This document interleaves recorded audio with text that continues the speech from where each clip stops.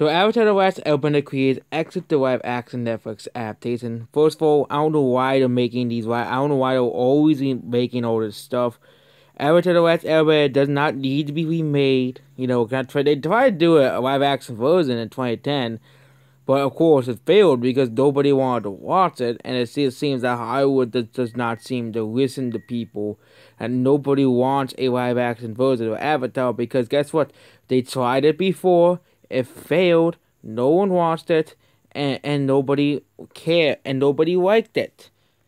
And yep, Avatar Last Airbender creators Michael Dante and DiMarino and Brian Casoda are no longer involved in the live action series in Netflix.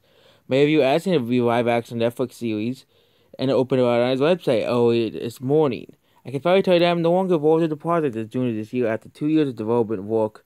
Brian Casoda made a difficult decision to lead this production, and yet they signed on to make series when Netflix was working with them on their visitors. So, unfortunately, things did not go as they hoped. Look, these things happen. Productions are challenging. He continued unforeseen events arrive and plants at the seeds when those things happen.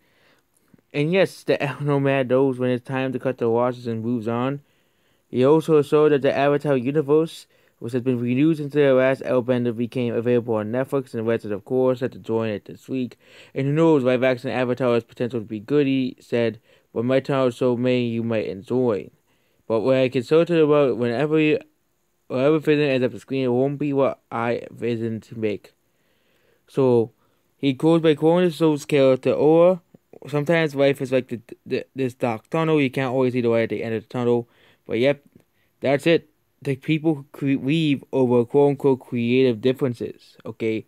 Of course, it's not as bad as how many times Disney has done it. Disney has done it so many times. Firing people, especially with Star Wars movies, over creative differences. But again, the creators of Avatar, it makes sense that they want to remake it. But come on, Netflix and Hollywood and everybody else. There's a lot of new things you can make. You can spend your time making a lot of new ideas. You can make a new series in the universe that will probably be as beloved as the other two. But nope, we have to retread. We have to, retread the old, remake the old stuff. We have to, okay? We have to remake. Okay, there's no other choice, okay?